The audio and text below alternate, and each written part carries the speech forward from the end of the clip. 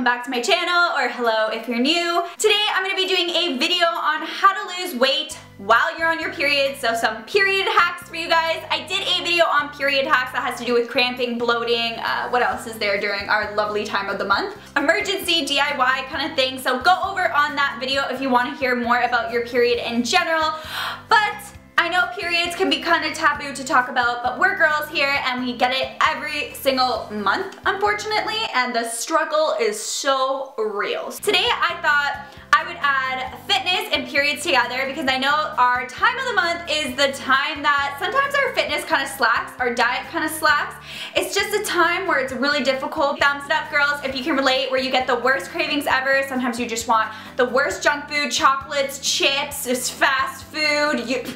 Just bring it to me. This is a way to help you stay on your fitness journey, to lose weight still while you are on your period, and to not make that affect you every single month. So I got your back, girl, because I really do know the struggle. Props to us to dealing with that thing every single freaking month. Also, if you go over right now to my Instagram, I'm doing this thing where if you tell me you're coming from this video and you follow me, I will go spam your account, but make sure your account is not private because your girl cannot creep you and stalk you and like you and really like you. Super like. They don't even have a super like on Instagram. You guys know what I mean. Thumbs it up if you like it. Maybe I'll do more videos on the period, and let's just get into it. A tip I have for you guys is cut out the junk food, and especially the processed foods such as takeout, burgers, all that good stuff. Take it out of your diet, especially a week before your period, because this can slow down your body's detoxification and it can also lead to some weight gain during your menstrual cycle. So get that out of your diet even a week before your menstrual cycle says hello to you. Also, cut out products that contain alcohol, caffeine, sugar, dairy, and spices, because this can also contribute to a lot of bloating and PMS or moodiness during your period time,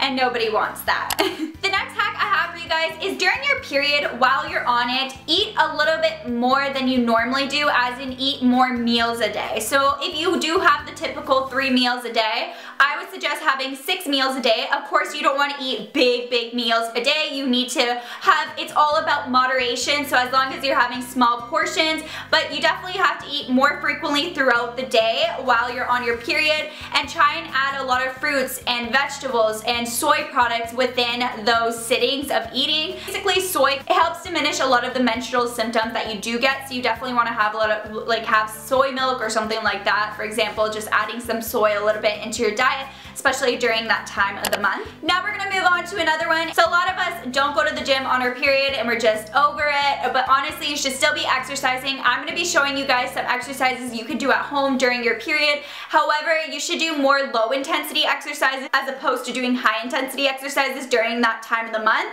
And then you could go back to your high intensity once you're off your period, but it's just really good to keep up with your fitness. You should still be exercising. I find when I exercise, it does help also with my cramping. Your workout should be for about 30 minutes and do maybe 3 times a week during this time, but I'm just gonna get into the workouts.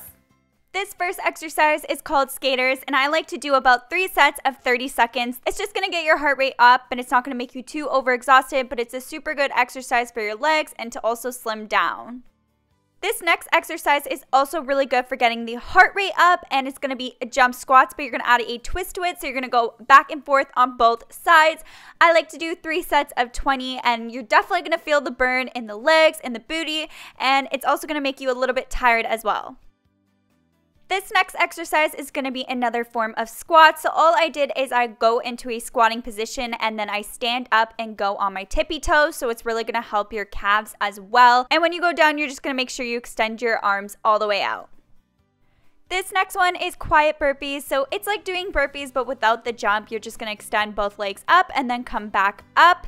And you could do as many sets as you want. I personally, once again, like to do 3 sets of 20 for everything. But this is just a really good workout to get all your muscles working, and it's not going to overexhaust you during your period.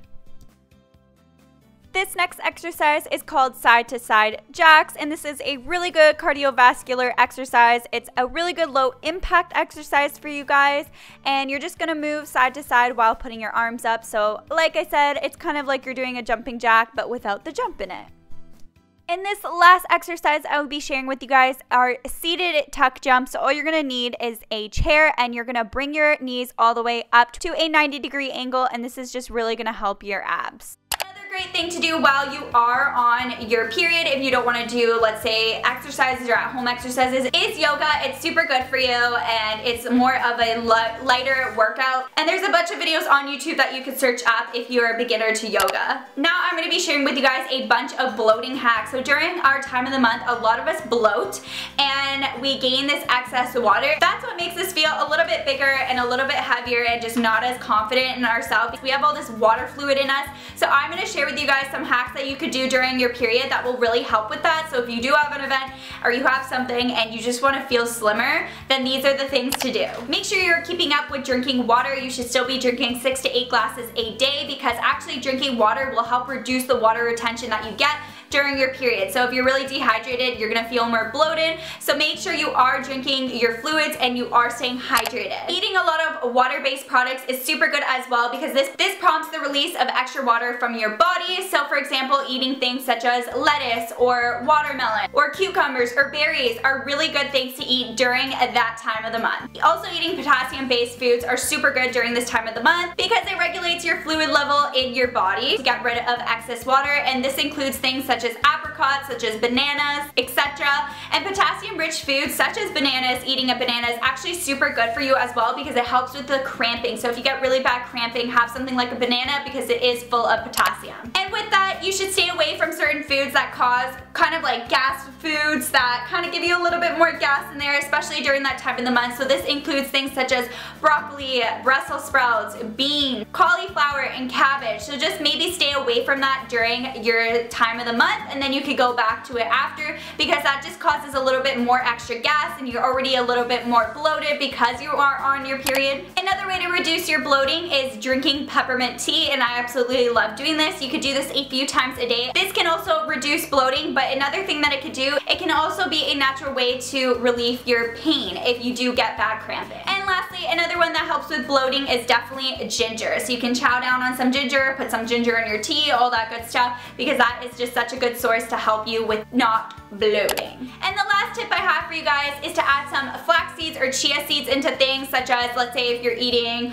a smoothie, if you're drinking a smoothie, putting in a handful of chia seeds or a tablespoon of chia seeds or flax seeds are super good because they are super high in fiber, and this is going to move things along. I know, a little TMI, but it is super good as well because it's easily digested, flax seeds and chia seeds, so don't be scared to use them during your diet, especially during your period. And it's actually said that chia and flax seeds can also enhance your mood, because sometimes, not all of us, but you may go through mood swings during that time of the month. Sometimes we don't. It really depends. I hope all these tips helped you, and it helped you to stay on track on your journey, even though you are on your period either right now or you're gonna get it. So I hope you guys enjoyed it. It was so much fun for me to make. I hope these were really good tips for you guys as well. I will leave my fitness playlist in the description box for you guys if you want to see other fitness videos such as at-home workouts or fitness routines, all that stuff. I have so many for you guys, so make sure you guys watch that. Don't forget to give it a big thumbs up if you liked it. Click that subscribe button down below to join the Nicolette's fam jam, because your girl uploads every other day here on my channel. And I hope you guys are having a fabulous day, evening, or night whenever you're watching this, and I'll catch you guys in my next video. Bye!